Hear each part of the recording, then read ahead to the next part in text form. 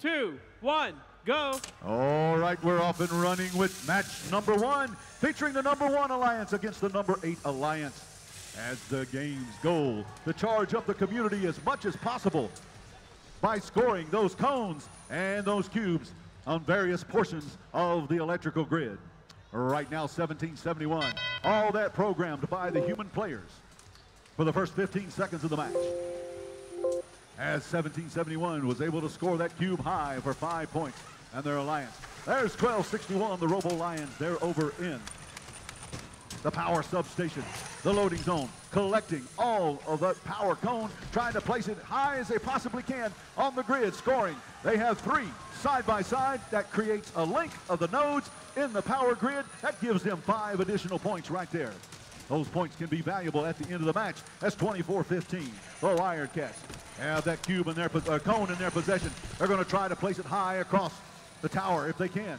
They've got it. They're positioning themselves. The top pole is like those poles that you see on the side of the road, those big metal poles. The one in the middle, that's kind of like the wooden power poles that you see alongside of the road as they try to score as many as they possibly can. It's worth 5 across the top row, 3 across the middle, and 2 in the low level, which is there close to the ground when they're storing all the materials as they work on the power grid. The Red Alliance scoring fast and hard as it's 51-23 right now with 63 seconds left to go at 1771. Moving, trying to get around 42-40.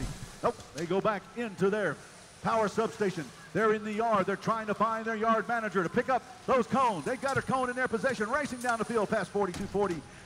The Trotec Warriors, they're got that cone in their possession. They're at the outer grid. They place it high atop that pole. That's worth 5 points. And it looks like another link in the node. That's another 5 points. That was a 10-point swing right there for the Red Alliance. It's 66-43 with 30 seconds left to go. We're now in the end game with 42-40. The Trotec Warriors, they were up on the charging substation. The power station, power switch.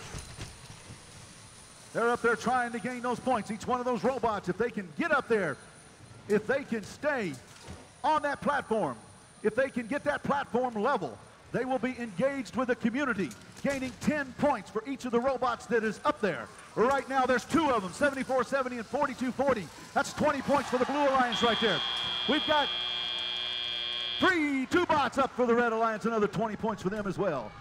At the end of the match number 1, the score was 77-43, but we don't know what the official score is until that Haas Formula 1 car takes off down pit road, leaving that painted streak on the concrete.